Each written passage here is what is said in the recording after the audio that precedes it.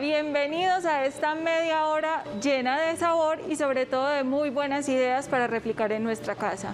El día de hoy estamos en el restaurante Jarro Café y nos acompaña Laura Sánchez. Hola Laura, bienvenida. Muchísimas gracias, ¿cómo estás? Muy bien, muy felices de estar de nuevo aquí. El día de hoy entonces nos tienes una ensalada. ¿Qué ensalada nos vas a preparar? El día de hoy vamos a realizar una Cesar salad. Es una ensalada que es muy fresca. Y muy popular. Y muy popular también. Yo creo que en todas las cartas de los restaurantes a nivel mundial está la Cesar salad. Exactamente. Listo. ¿Qué debe de llevar la Cesar salad? Enumeremos entonces esos ingredientes para que todos vamos tomando nota. Bueno, los ingredientes son lechuga romana, queso parmesano, el aderezo Cesar como tal y queso parmesano en lonjas, y la proteína que vamos a acompañar hoy nuestra ensalada va a ser pollo. Listo, nos hablabas del aderezo. El aderezo de la ensalada Cesar es bien particular porque tiene pues como un saborcito muy característico. ¿Qué es lo que le da ese saborcito, Laura? Bueno, aquí tenemos nuestro aderezo. Este aderezo como tal lo que le resalta el sabor o a lo que queremos llegar es al sabor de las anchoas. Y está mezclado con mayonesa, que la podemos hacer en nuestra casa con huevo, con aceite, un medio de ajo, pimienta y sal. Y las anchoas. Y las anchoas, y eso se puede todo poner en la licuadora, se procesa bien para que quede así bien homogéneo. Listo, y preferiblemente como tenerlo ya con unos días de antelación para que la mayonesa vaya cogiendo bastante ese sabor. Sí, normalmente muchas personas dicen que les sabe mucho a pescado, no les gusta, pero realmente la combinación de todos los ingredientes hace una explosión muy rica en la boca y se le siente ese sabor inclusive como a la anchoa súper especial. Sí, queda muy rico, y lo que tú dices, si uno utiliza como las cantidades que son, no tiene por qué quedar saturado. Exactamente. Listo, Laura, ¿por qué vamos a empezar? Entonces vamos a tener nuestra lechuga, solamente una lechuga romana. Esta lechuga romana ya está previamente lavada y desinfectada. Listo, ¿cómo desinfectamos esa lechuga, Laura? Bueno, entonces primero vamos a cortar nuestra lechuga y la vamos con agüita a desprender todo el medio de mugre, de tierra, de piedritas que tengamos, y luego vamos a sumergerla en un desinfectante que tengamos en la casa. Puede ser vinagre, puede ser agua con hipoclorito o puede ser ya como tal con amonio cuaternario. Poquitas cantidades, no es necesario que sea mucho producto. Normalmente es como 1 mililitro por litro de agua. Goticas más o menos. Sí, goticas. Por ahí 5 goticas por 1 litro de agua. Lo vamos a sumerger, cuando ya está limpia del todo la sumergemos y la podemos dejar aproximadamente por 3 a 5 minutos. Y luego escurrimos y listo. Y luego escurrimos y listo.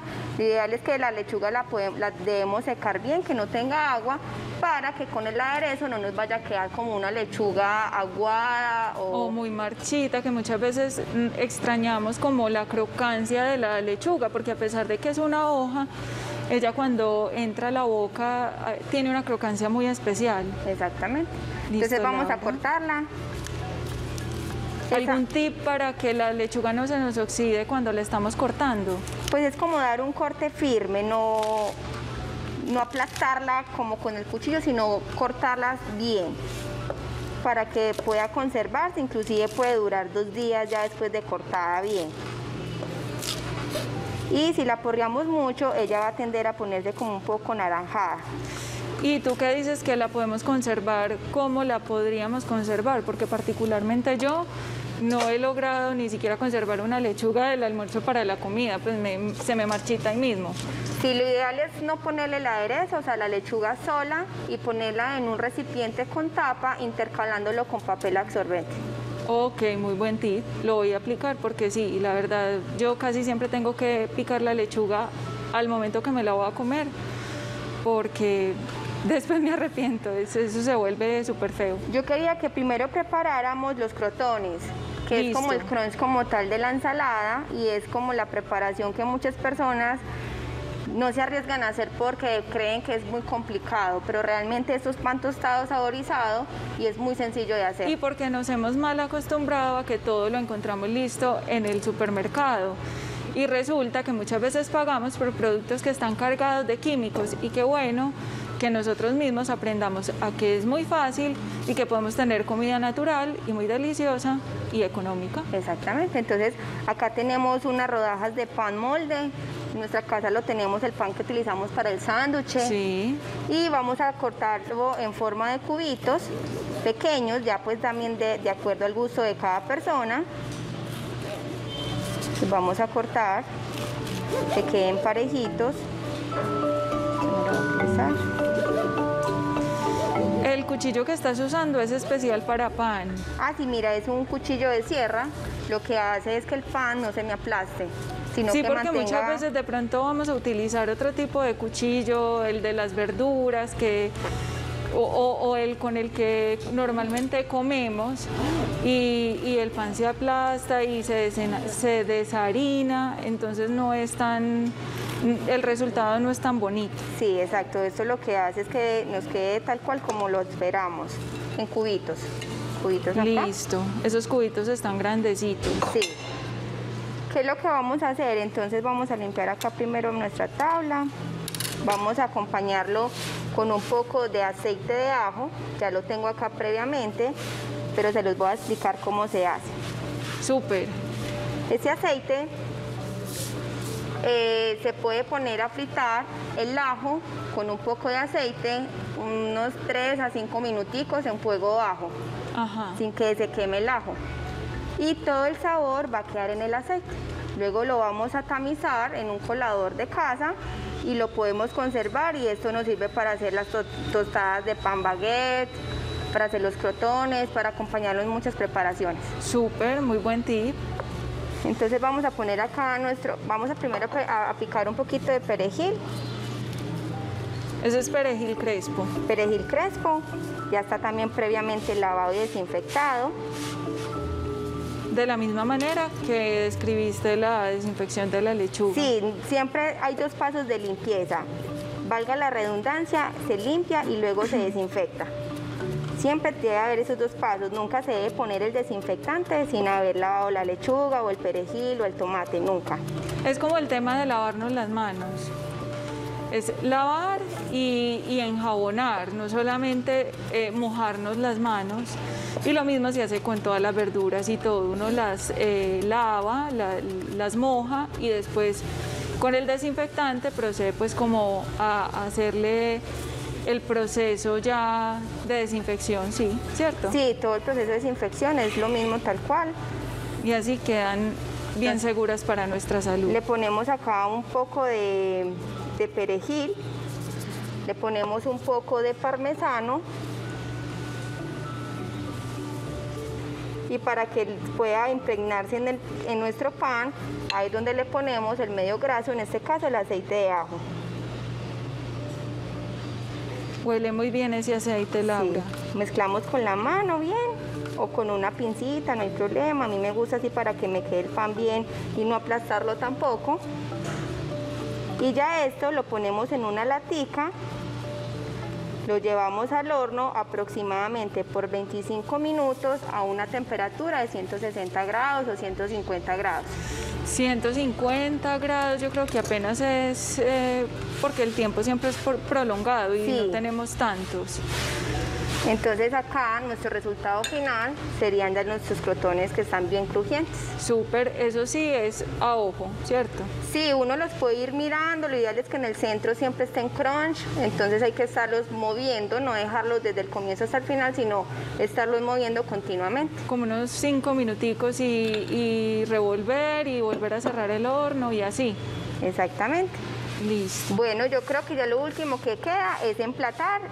Nuestra proteína de hoy es el pollo, pero esta ensalada se puede acompañar con salmón, con carne, inclusive con camarones. Nosotros Delicioso. En nuestra venta tenemos como las 4 opciones. Delicioso, entonces ya saben que estamos en el Hard Rock, estamos preparando una deliciosa ensalada César y ya regresamos para que vean la terminación de esta ensalada deliciosa.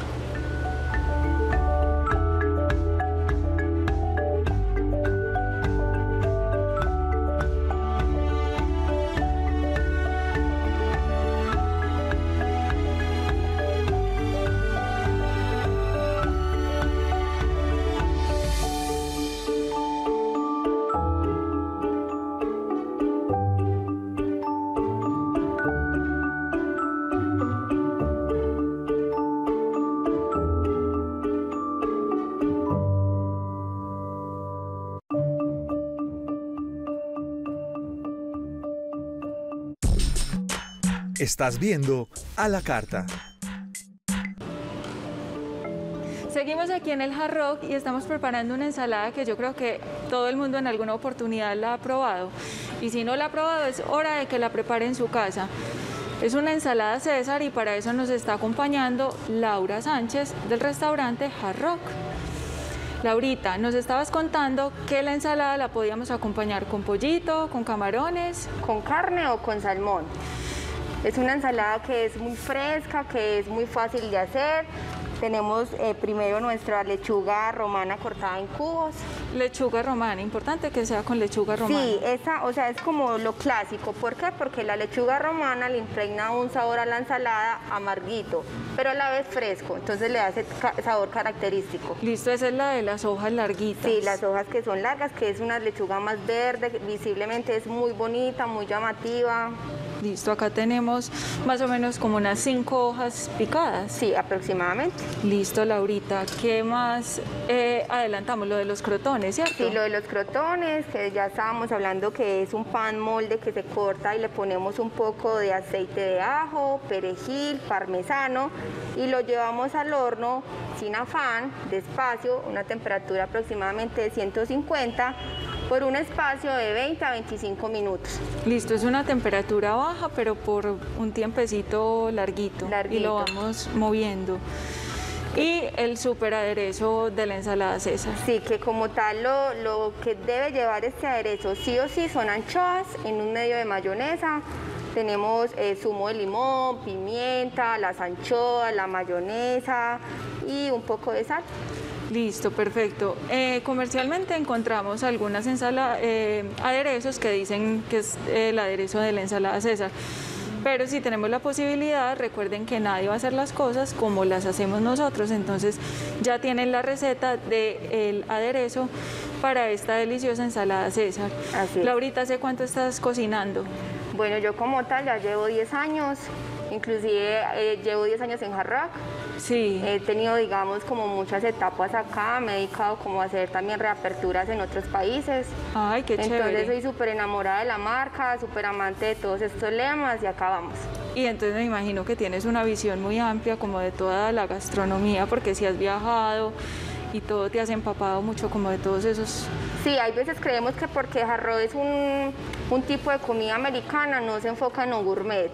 Y realmente me he enamorado de esta cocina es porque todo lo hacemos en casa. ¿Y cuál es tu plato preferido de la carta de Hard Rock?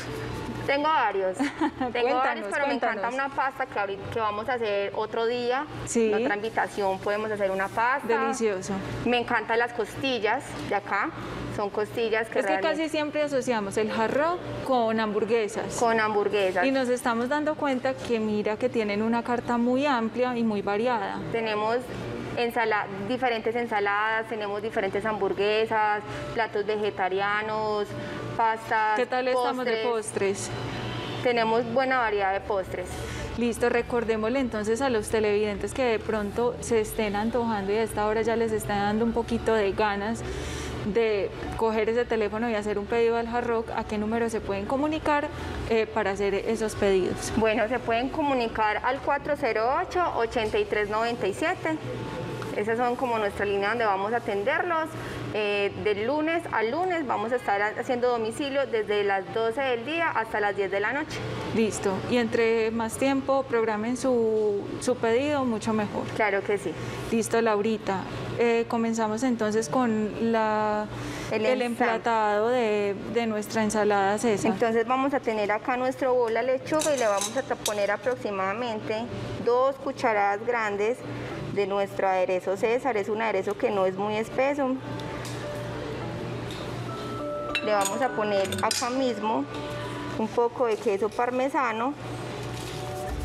Se me ocurre incluso, Laurita, que hay personas que en sus casas de pronto juegan con los ingredientes y que sea porque se cuidan o porque quieren de pronto tener otra alternativa o no tienen mayonesa, pueden usar de pronto yogur griego.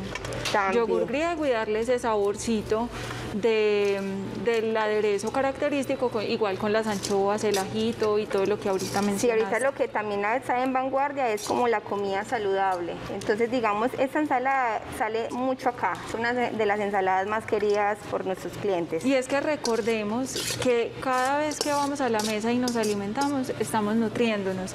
Algunas veces nos preocupamos de pronto por tener suplementos o complementos alimentarios y resulta que todo lo podemos encontrar en nuestro plato. No es necesario recurrir, a no ser de que tengamos una prescripción médica, pero encontramos en un plato vitaminas, minerales, proteínas que son suficientes para abastecer nuestras necesidades. Entonces es muy rico que lo hagamos de manera natural y sobre todo lo que acá nos gusta es económico. Exactamente, entonces mire, buscamos un plato que sea como un plato sopa, un plato que sea hondo. Hondito. Y ponemos nuestra ensalada, nuestra lechuga. Sí. Y arriba lo ideal acá es poner nuestra proteína de forma sesgada, así sesgadita, para que quede pues como fácil. Qué tan bonito, o sea, hicimos como unas lonjitas. Sí, unas lonjitas, es muy fácil, cogemos nuestro filete de pollo y cortamos diagonal. Con un cuchillo bien afilado. Con un cuchillo bien afilado. Listo. Y lo que vamos a poner como decoración va a ser nuestros crotones. Nuestros crotones los ponemos aleatoriamente. Ponemos un poco más de queso parmesano. Queso parmesano y todos los quesos madurados que son muy beneficiosos para nuestra salud, para nuestra piel, para nuestro pelo. Entonces qué rico poderlos incluir, como les decía, en nuestra alimentación diaria sin necesidad de recurrir a complementos y suplementación, que muchas veces creemos que la fórmula está en un tarrito y mentira es que está aquí, en estos alimentos naturales. Así es.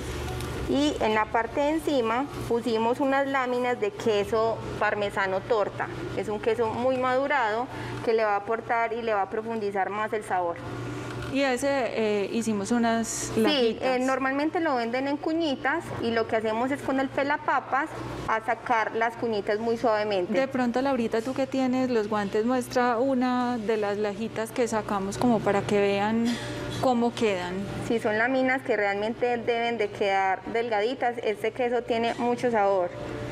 Entonces le va a aportar ese toque, inclusive un poco crunch. Muy fuerte. Y fuerte, le va a resaltar mucho el sabor. Delicioso, Laurita. ¿Con qué podemos acompañar este plato de pronto para la hora del almuerzo? O si es un algo, porque vemos que es muy ligera. Pues mira, este plato lo ideal es acompañarlo con un buen vino tinto, porque nos ayuda a limpiar un poco y nos sirve como para refrescar y que sea un plato fuerte como tal. Yo creo que debe maridar muy bien el sabor de ese queso maduro con ese vino tinto Sí. que nos propones. Sí, queda una buena Laurita, combinación. muchísimas gracias por este plato tan delicioso que nos acabas de preparar. Si ustedes se perdieron algo de esta deliciosa preparación que nos tiene hoy el Hard Rock, pueden ver la señal de www.telemedellín.tv y en el micrositio de A la Carta pueden ver esta y las demás recetas que hemos preparado para que se animen y realicen sus propias versiones.